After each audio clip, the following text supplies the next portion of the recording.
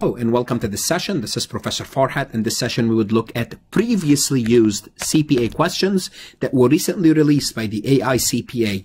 These questions are the real deal. The AICPA is the holy grail for CPA questions. Those questions actually appeared on an actual CPA exam. They may or may not appear again on future exam, but the topics or the number or the concepts will definitely be tested again. Specifically, we're going to be looking at FAR questions. As always, I would like to remind you to connect with me on LinkedIn if you haven't done so. YouTube is where you would need to subscribe. I have 1,500 plus accounting, auditing, finance, and tax lectures. This is a list of all the courses that I cover, including the number of lectures, including CPA questions. On my website, I do have additional resources such as notes, PowerPoint slides, exercises, true-false questions, and 2,000 plus CPA questions. The PDF file for the AICPA, you could also find it on my website as well.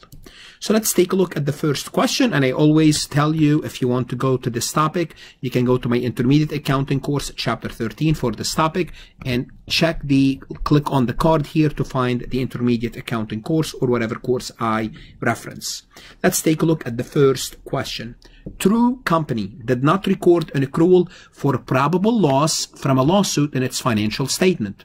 Which of the following explanation for trues not accruing the probable loss is in accordance with generally accepted accounting principle? Well, here you have to know the rules. When do you accrue a liability? When do you accrue a probable loss for a lawsuit? You have to have two conditions, not one, two. The first one has been met. Probable. It is probable you are going to lose. And they told us here it is probable. In addition to probable, plus, notice, two conditions, not one. First, it has to be probable. The highest probability, probable. The highest likelihood, probable. Plus, you should be able to estimate the loss, the dollar amount. So let's take a look at number A. No reasonable estimate of the loss can be made. Perfect explanation. I have the probable. I don't have the estimated loss. The answer is A. An estimated range, that's not good enough for the loss, can be made, but no amount in the range is more accurate than any other. You don't accrue. Recognize an amount in the financial statement would weaken the company's defense of the lawsuit. Well, that's not relevant for us, whether it's weakened or not. Disclosure, if it's probable and you can estimate the dollar amount. Accrual was not required because an estimated amount of the loss was disclosed in the notes. Not at all. You would still disclose in the notes. Whether if it's probable and estimatable, you would still disclose. So that's not an answer. So the answer is A. The reason why they did not accrue a loss, accrue means record the loss, because they could not, the only explanation is they could not reasonably estimate the amount of the loss. Let's take a look at this question, which take you like 10 seconds to answer this question. Which of the following financial instrument may be considered a derivative financial instrument? Is it A, option contract? Is it B, municipal bond? Is it C, bank certificate of deposit, CD? Or is it a D, a money market fund? Come on.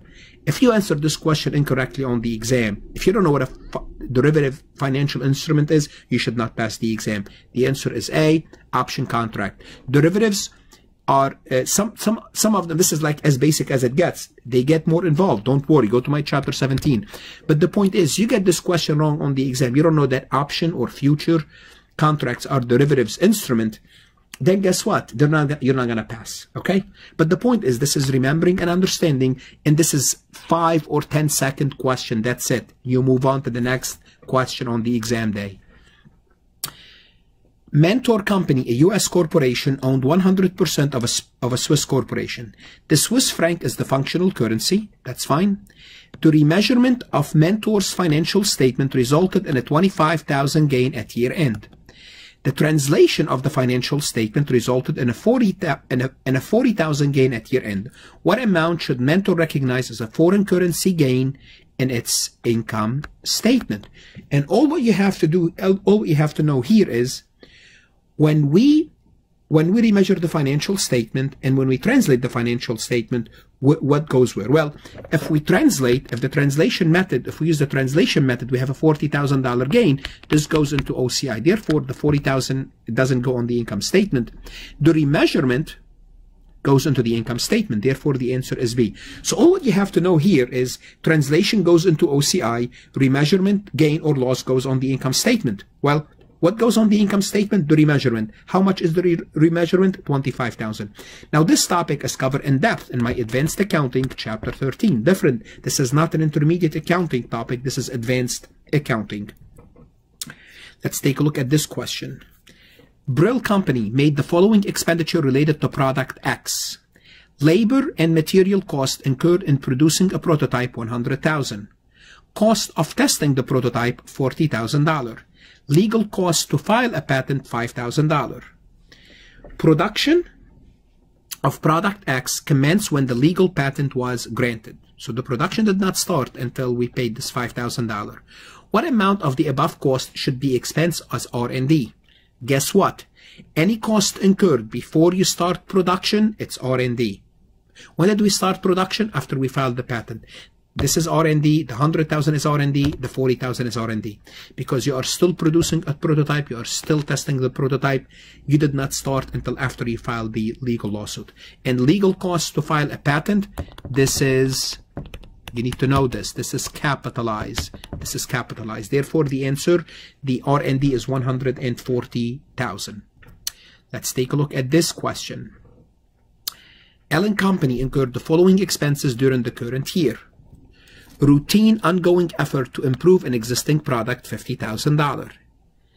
Troubleshooting in connection with a breakdown during commercial production, $75,000. Routine testing of product during commercial production for quality control purposes, $100,000. What is the amount of research and development expense incurred by Allen's during the current year? Well, so simply put, what's the R&D cost? Well, here we go. If we have an existing product and we're only improving the product, that's not R&D. Therefore, the $50,000 is out. It says routine. Notice the word routine is there. Troubleshooting in connection with breakdown during commercial production. Well, you already did the R&D and now you are producing the product. Well, guess what? This is not R&D. And something broke down, that's not R&D because it's production phase. $75,000 is out. And at this point, there is no $100,000. You could eliminate the $100,000, but let's take a look at it. Routine testing of product during commercial production, that's has nothing to do with R&D. Therefore, none of these are R&D. The answer is A. The answer is 0.